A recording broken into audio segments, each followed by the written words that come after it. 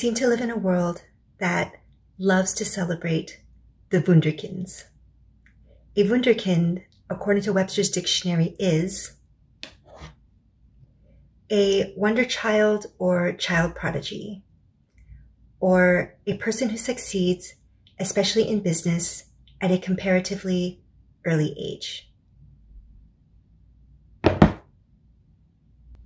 I've lost count of how many 30 under 30, 20 under 20, youngest millionaires and billionaires lists are out there. This emphasis on youth and early achievement is so prevalent in our society that it's hard not to have some kind of complex about being behind. I want to say up front that this video is not intended to be at all disrespectful to early bloomers.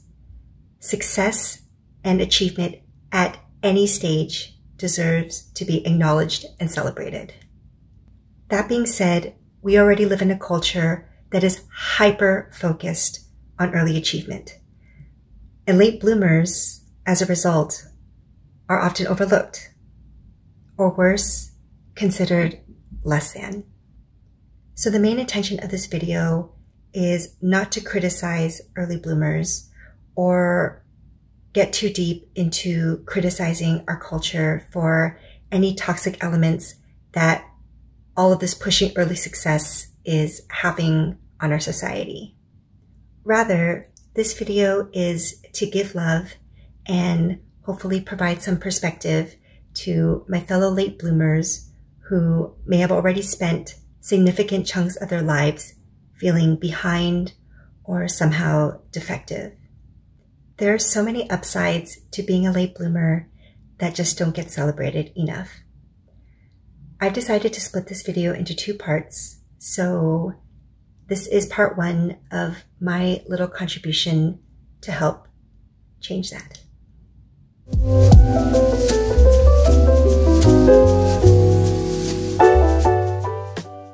Generally speaking, Wunderkinds probably experience a very high pressure to constantly live up to their genius expectations.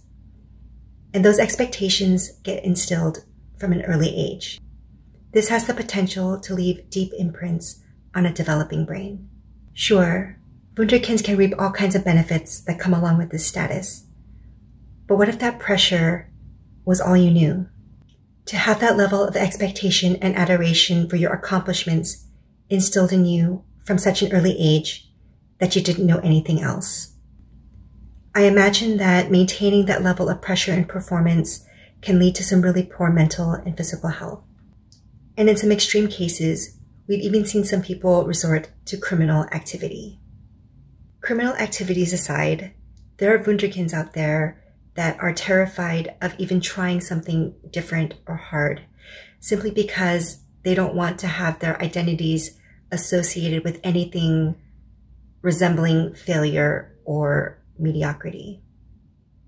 In Rich Karlgaard's book, Late Bloomers, The Power of Patience in a World Obsessed with Early Achievement, he provides an anecdote where a 10th grade girl in an international baccalaureate program expresses a desire to try new things and hard things, but she's terrified of not doing well and messing up her hard-earned GPA.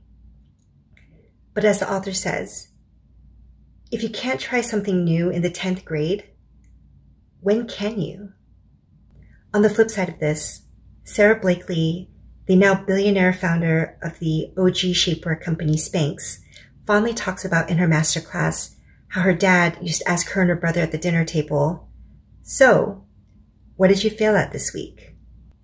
If she didn't have something to tell him, he would legitimately be disappointed. But if she tried something and did horribly, he would high-five her and say, "Way to go." He completely redefined failure for her, so that it meant it wasn't about the outcome, it was about not trying. This encouraged Sarah to explore and take chances from an early age, which I think is just wonderful. Even though it may be painful to be dismissed or even put down for not being an early bloomer, there's less expectations placed upon us, especially the older we get. At any age, if you can see this lack of pressure and expectation as an opportunity rather than as validation that we are failures, this can provide the freedom to explore and be brave and take chances.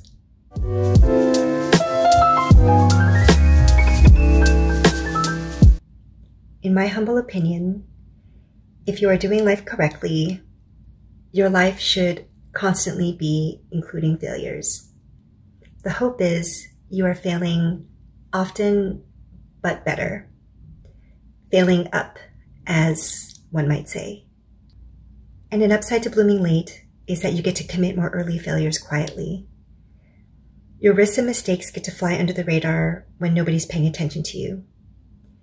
There's a freedom in that if you take advantage of it. Or another benefit of late blooming is that maybe at this point you won't even care if people see your failures, because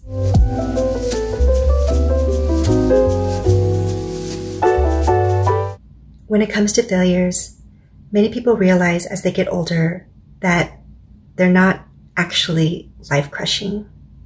The more we experience and endure throughout our lives, the more opportunities we have to build resilience. And the more resilient you are, the higher the likelihood that you won't feel like your world is literally ending when something goes wrong.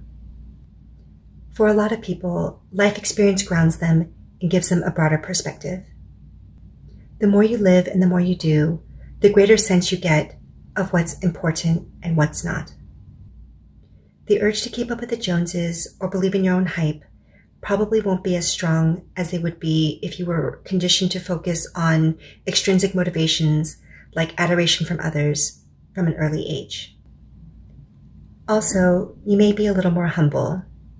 Time and failure are excellent reminders that the world does not revolve around us, whether it's in regards to our failures or our successes.